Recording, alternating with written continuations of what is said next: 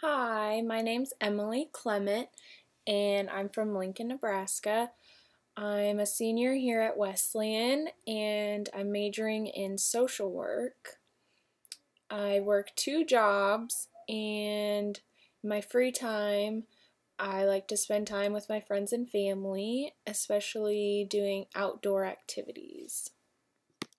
The reason I was interested in taking this US Cinema class is because I've always had an appreciation for film and I've always enjoyed watching and analyzing movies.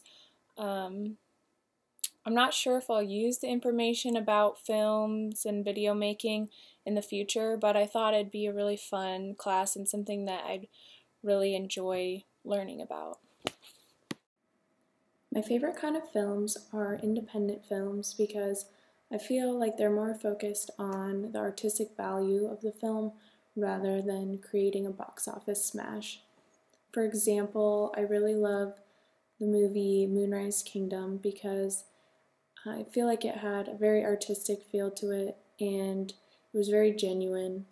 The characters were very real and relatable, and overall, it was just a very feel-good movie that I think a lot of people could relate to.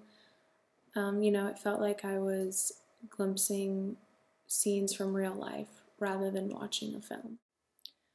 As a contemporary viewer, I think that there are some challenges with watching silent films in particular because without sound and dialogue, sometimes it's hard to keep your attention focused on the film and to fully engage in the film and really know what's going on. I don't think will have any challenge with watching black and white films because some of my favorite movies are older films in black and white. For example, It's a Wonderful Life.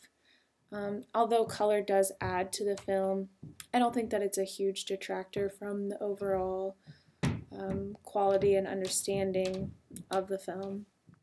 In my opinion, a good film can have a good plot and great acting and some really good elements to it.